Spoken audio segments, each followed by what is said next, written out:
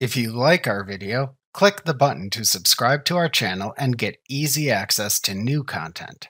To see our full suite of ad-free video courses, instruction manuals, and quick reference guides, visit us at www.teachucomp.com.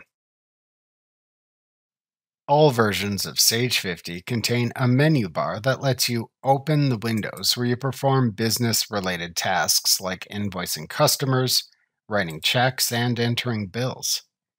To use the menu bar in Sage 50 Accounting, click one of the primary commands in the menu bar to view its subcommands in a drop-down menu. The primary commands in the menu bar are File, Edit, Lists, Maintain, Tasks, Analysis, Options, Reports and Forms, Services, Window, Help, and Live Chat. Next, click the specific subcommand to execute from the drop-down menu of subcommands that appears.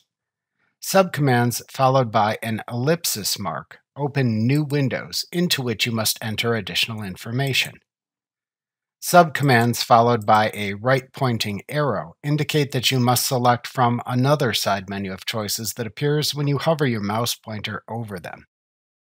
Other subcommands, like exit for example, you only need to select to execute.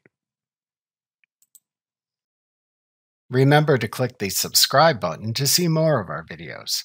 See our full suite of courses, instruction manuals, and quick reference guides at www.teachucomp.com.